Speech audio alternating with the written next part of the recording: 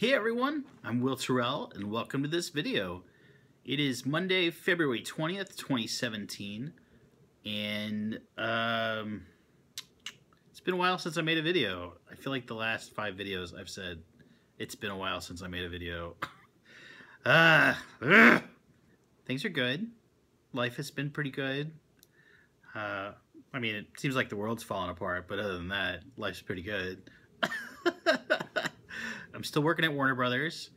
We just finished up season 1 on the show I'm working on. They still haven't announced what show it is, so I can't talk about it just yet, but I'm really excited about it. It's a classic, and it's really funny. The showrunner is hilarious, and every cartoon he's cranked out has been really funny so far.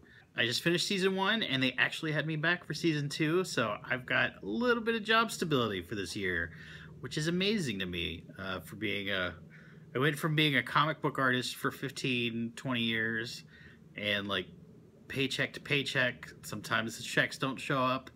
You know, that's how it goes with freelance life.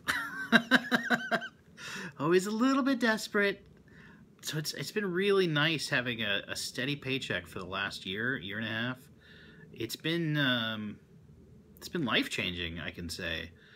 I mean, it's such a paradigm shift for me. It's hard to explain, really. Like I just turned 40 years old this year, and growing up as when I was a kid, our family never quite had enough money. You know, it was always a struggle, and lots of insecurity. And so to finally not just be able to pay all my bills, but to be able to pay off all my debt, and have money to invest in other people and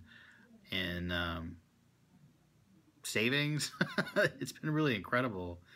But a weird thing has happened. I don't feel, it's like the fuel I've always used to create is gone now. It doesn't work anymore, because I was always, I work really hard so I can get the paycheck so I can pay the bills that's due a week ago or next week or whatever. In the rare occasions I had enough money in savings, I could float for a month or two, but that was never really enough, and so this is the first time where I'm just having fun, not worried about things. But I'm also, honestly, this has been a low point. This has been the lowest point in my life creatively. As much as I love drawing all day long at work, it's not the most creative. Because I'm not really drawing, I'm designing. Designing is a different thing than sketching all day long. It's different than drawing comic book pages. It's different than doing caricature illustration. And I mean, I guess the closest equivalent is like doing t-shirt design, graphic design, where you just got to design on demand, but you don't have enough time to really think about it and get creative. So it's been, I've been feeling really stuck for a while now. You could probably tell. If you follow me on any of my social medias, it's mostly baby videos and pictures. Not so many cartoons anymore. But that's also, because my baby's adorable and I love hanging out with them all the time. But I really haven't been sketching much. I've had a sketchbook for about a year now, and that's I can almost finish it, but just haven't really been driven to draw or sketch. It's kind of disappointing. And because of that, I really haven't been making videos either. And I feel awful because I want to make videos. I think about it every day. I want to make videos. I want to make videos. I want to, entertain and create daily joy for the world and make other people's lives better. And, but it has been a struggle just being excited and motivated.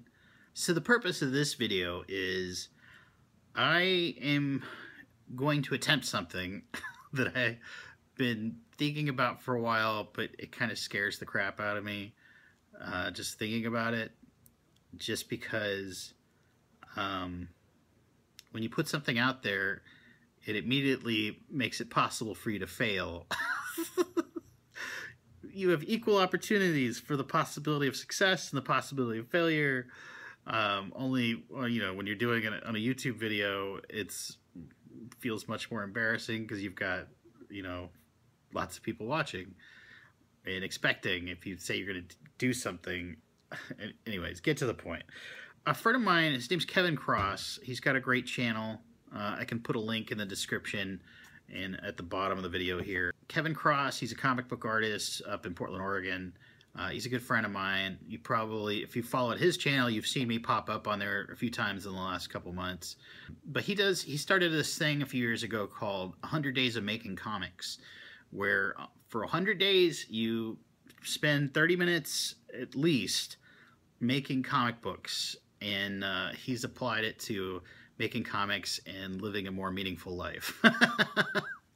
Which I like. That's appealing to me because I love comic books. That's what I really want to do with my life, but it doesn't pay very well.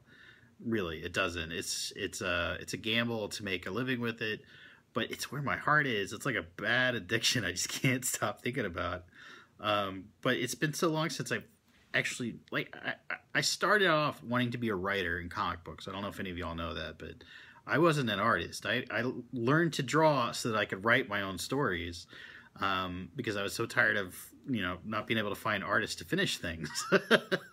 So I started writing my first year or so back when I was 19.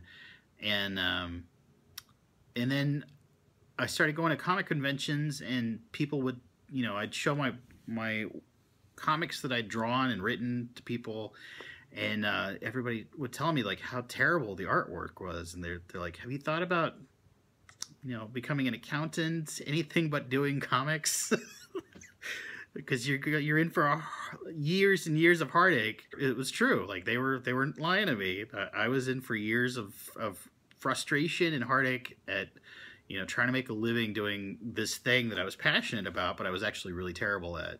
So I became obsessed with becoming a professional artist and getting good enough that I could get hired and people would accept my work and think that I was good enough, whatever that means. And I stopped writing. And it's been 20 years since I've actually written a real story, even though I think about stories all the time.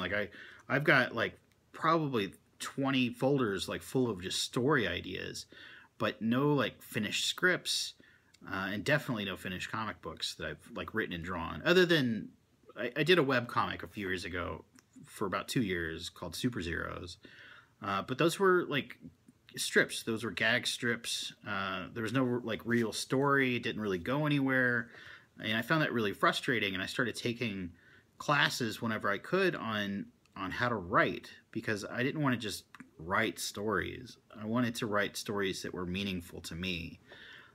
Sort of like what I do with YouTube videos. I want to be able to make a positive impact on other people's lives with my videos. Through telling stories, through being encouraging. I would like to be able to do that with my comic books too. The problem with that, I've discovered, especially in the last year, is that it's a lot of pressure. High expectations. It's almost guaranteed failure. And the other thing with that too is there's a comic book artist named Kazu Kibuishi who I love. He does a book called Amulet, and he did a webcomic called Copper. He started the Flight anthology books. Just a really phenomenal creator.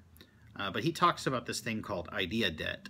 And idea debt is when it's been so long since you've created something that the next thing you got to do, the next thing you do has to be so good that it pays off your debt creatively.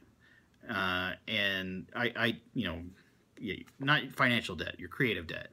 And the longer it goes on, the more debt you accrue, and so you're never going to pay it off. You can never do a project that's so good, so big and spectacular that everybody's going to be wowed by it. Because if it's like trying to run a marathon, if you can't even run a mile, there's no way you're going to finish a marathon.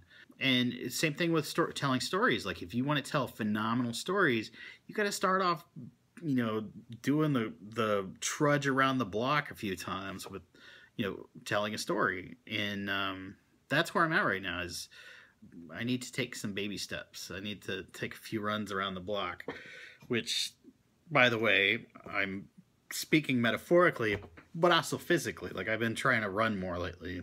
Hence the idea of 100 days of making comics and living a more meaningful life. So this video is day 0, I guess.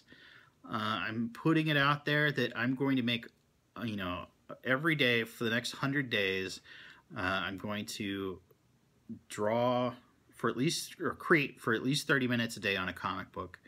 I already have a story that I started on, and I'm actually signed up for a class. And I'll tell you more about that tomorrow. And in the class, we're working. It's supposed to be creating and drawing a 12-page story, and it's got to be finished by the end of the class. And it's like a 10-week class, and it starts tomorrow. So that's gonna help. And then I'll have another month or so after that to like. To keep doing the 100 Days of Making Comics. And at the end of that, there's actually a comic convention back in my hometown called LubbockCon, and I'm a guest at it, and I'm going to have a table, and I would like to have a new book there. This new book that I will create the next 100 days. But along with that, I'm going to try to do a daily video vlog. That's the part that scares me, is because I don't want it to become about making videos instead of making comics, but I also need some accountability, and I miss you guys. It breaks my heart that it's been so long since I've like made videos intentionally. Like I did the Strathmore videos a few months ago, back in September, and that was a really great response, but it felt like, you know, I miss you guys. I'm sorry it's been so long. So these videos are going to be pretty short, maybe 3 or 4 minutes each. Maybe. I do talk a lot. And you're welcome to play along if you want to do the 100 Days of Making Comics yourself. I know not everybody that watches my channel is a comic book artist, but hopefully I can bring a little bit of daily joy into your life again. Yeah, I miss you guys. So thanks for watching. I guess I'll see you tomorrow. Keep smiling.